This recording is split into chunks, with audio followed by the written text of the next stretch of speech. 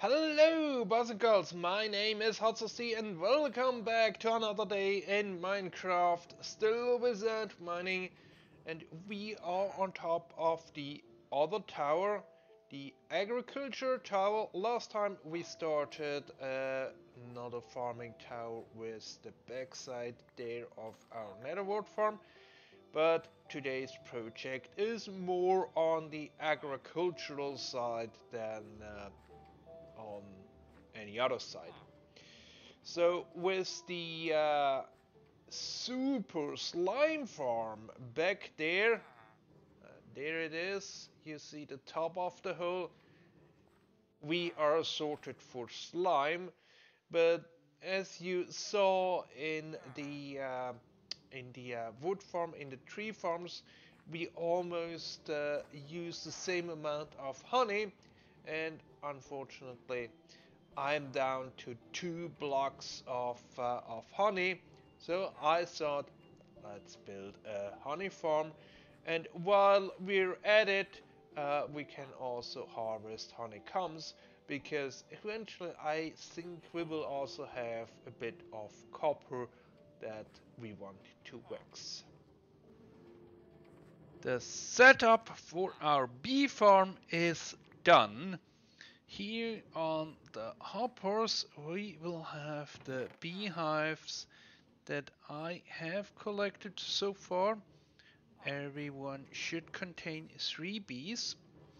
And on the flowering azalea they can pollinate and thereby collect honey, and then all we have to do is close up in front of here. Then here on top we have a dispenser that we will fill with glass bottles. So the glass bottle is shot out, filled with honey, but because this dispenser is full, it cannot be sucked in again, and instead is pulled out by the hopper below. And the way this dispenser is powered is by this back here. We take the signal from the honey block, from the uh, honey honey beehive, and it has 5 levels of honey filling. So we take the signal out and then have one, two, three, four, five, and if that gets powered, we dispense a new one. And then here on this side, we have a off switch, basically powering anything constantly. So that means we will not spit out any more bottles here, and to uh, turn it on again, we have to turn it off, because if it is turned off, that does not mean that the bees do not collect honey.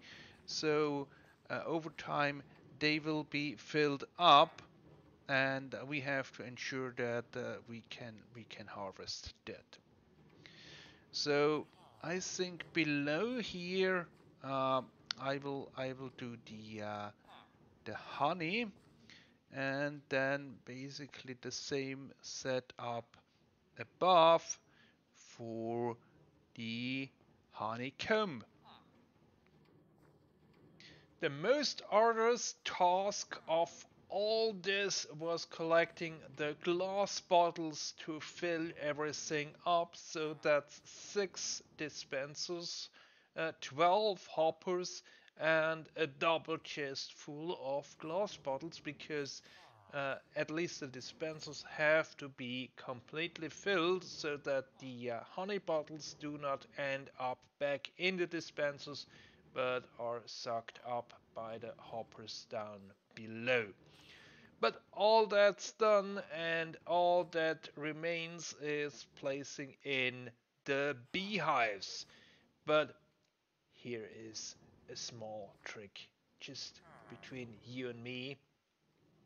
Either wait for rain or wait for night, because then the bees do not come out of the beehive, and you can place them in quiet, add the glass in front of them, encapsulate everything, and you are set and done. And that's exactly what I plan to do. So by tomorrow, this whole farm will be finished. And there we have it. All the beehives are in, all the glasses placed, and we even get the first few honey bottles, and honey comes one layer up.